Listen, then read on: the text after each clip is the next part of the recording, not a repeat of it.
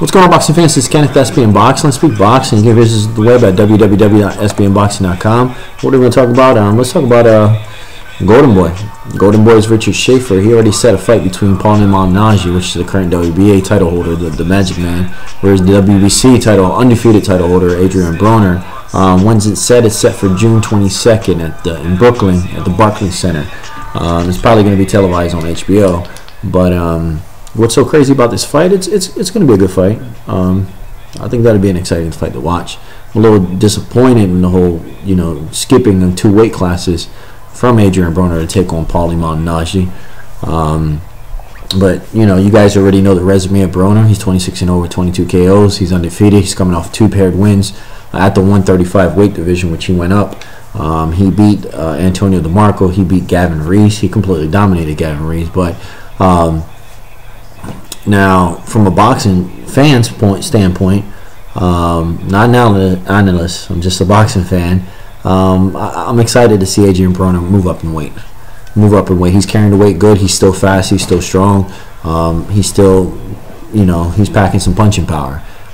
So his chin hasn't really been tested, but his defense is there. And as he moves up in weight, he's taking on bigger opponents. Better opponents, if that. So that's a little exciting. But I was really interested in seeing him to jump into the 140-pound division against the big boy division. Why I'm saying the big boy division, because 140-pound division, because 147 is good, but it's not stacked like the 140 division. In my eyes, I think it has the best talent out there.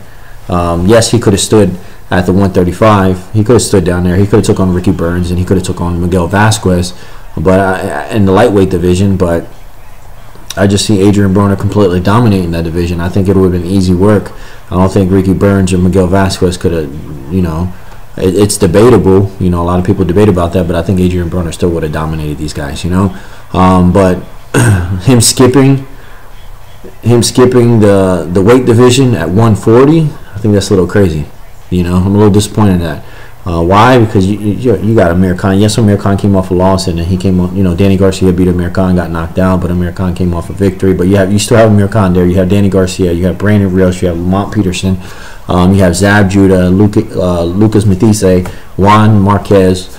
You have all these fighters, and then Adrien Broner, he said, Danny Garcia is not going to comment on him because that's his boy. He's not gonna comment on Zab Judah because that's his boy. He'll never fight them because that's his boys. But man, I would have loved to see him take on the 140-pound division and see, especially like Brandon Rios or something like that would have been a good fight. That would have been a hell of a fight. Skill-wise, I think Adrien Broner has the skill to beat Brandon Rios, hands down.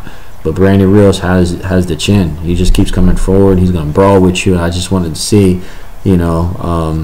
Broner. If not, just Danny Garcia or Amir Khan or someone like that at that caliber, that would have been awesome. But he skipped the 140-pound division. That's crazy. And who does he take on? He takes on Paulie Malignaggi. Not to take nothing away from Paulie. He still has a good record, 32-4. His KO punching power is just not there. He definitely don't hold no punching power. He fought last October in the Barclays Center. He fought Pablo Cano, and that was a shaky fight right there. Paulie hit the canvas. He didn't look too good. He looked sloppy. But, that was just... I wasn't impressed with Paulie whatsoever. Not to take nothing away from Paulie. I like watching Paulie's fight. He's very exciting. But he just doesn't have any punching power. His speed, that's all he has to work with, is speed. But I see Adrien Broner, the only possible... I don't see Adrien Broner... The only thing I see him moving up in weight, but he does walk around in 150. He can walk around in 150. I don't think he has any problems making that weight. That's his natural weight. He's just as fast as Paulie. He has more punching power. So I just see Adrien Broner just winning that fight. Unless it just comes down to training, it comes down to diet, and we'll see at the 147. How Adrien Broner carries that weight. But other than that, I don't see Adrien Broner, I don't see Paulie Malignaggi posing any threat to him. But it is boxing, you just never know.